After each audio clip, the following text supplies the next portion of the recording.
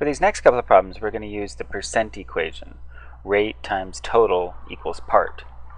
And the information we're given here in this first question, find 25% of 80, we're given a rate, 25%, and we're given the total, 80. So what we're solving for is the part.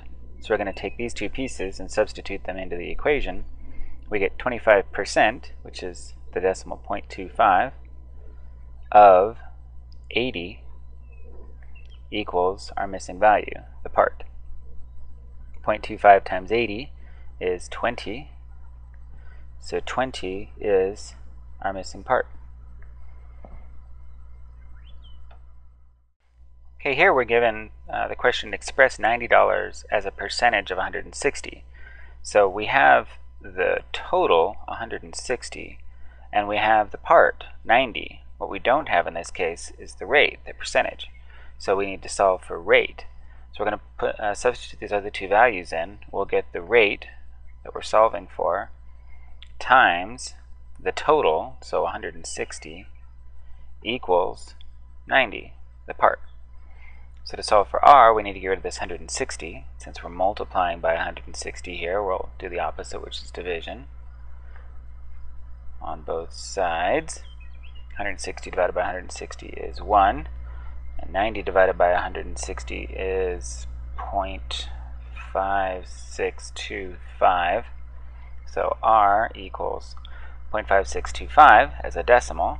As a percent, we'd move that decimal place over 2 points, 1, 2, and we get r equals 56.25%. Example C here, the question is $50 is 15% of what amount? So here we have the part, the $50, and we have the rate, 15%. What we don't have is the total. So we need to solve this one for total.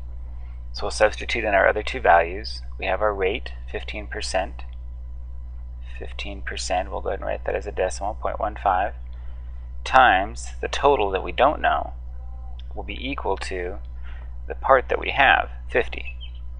So to solve for t, we need to get rid of this 15% here, and we have 15%, or 0.15, times t, so we're going to divide both sides by 0.15. Divide by 0.15, these will cancel. We'll have t equals 333.3333. $333.33.